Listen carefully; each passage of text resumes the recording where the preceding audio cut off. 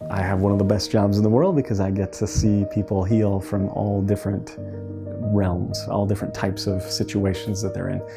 One of the things that I noticed was that I could help people in a physical aspect, but there was also a mental aspect as well that people needed to adopt in order to go to the next level of healing. What has inspired me about Tyler is that I had seen him at a couple of different events, and I was speaking at an event and he came up to my booth afterwards and he was chatting with me about what it was that I wanted.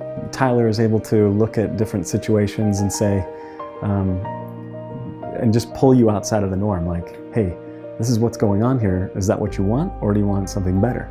And of course, like, I don't want to be stuck in a certain mold. I want something better. I was impressed that as young as Tyler is, and he's younger than I am, I was surprised about his skill set. And I thought, hey, if he can teach me how to get something set up faster than it would take me to just run into all these walls, if he can help me get set up with that faster, then I'd be interested in that. And so that's what has inspired me to jump in to Tyler's programs.